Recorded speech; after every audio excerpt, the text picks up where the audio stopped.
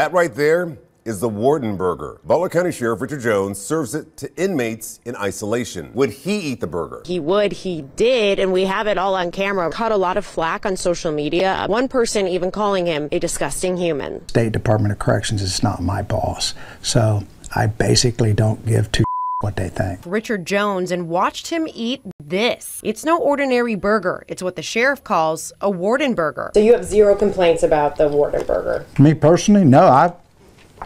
I would eat this.